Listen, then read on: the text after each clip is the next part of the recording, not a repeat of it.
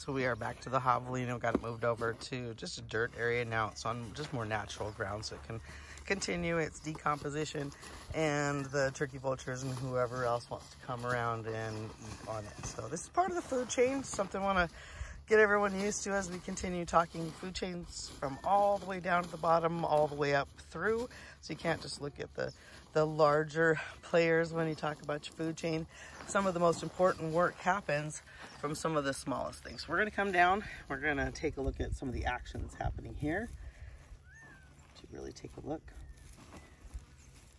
And for those of you that are studying, or for my teachers that are out there, please feel free. Pause, stop, turn me off talking, whatever you need to do so you can continue the education. I'm going to zoom in a little bit more.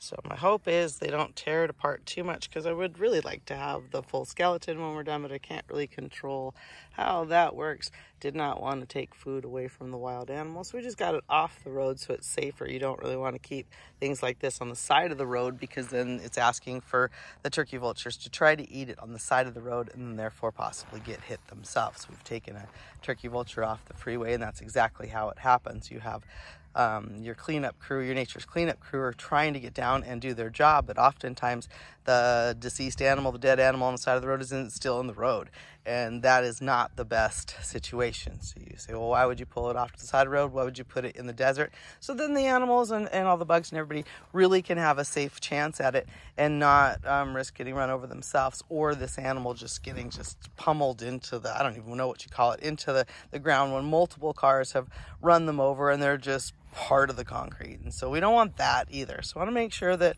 it stays in the food chain, and then we do the best that we can with the education with it. And so next up, I'm going to be scooping out, yep, you heard me right, scooping out some of those bugs, and they are going to go hopefully do that same job that they're doing on some teeny tiny bats that I have. I'm excited because if you see how tiny these little worms are, that's exactly what I need for something like teeny tiny canyon bats. So I'll be showing that to you next.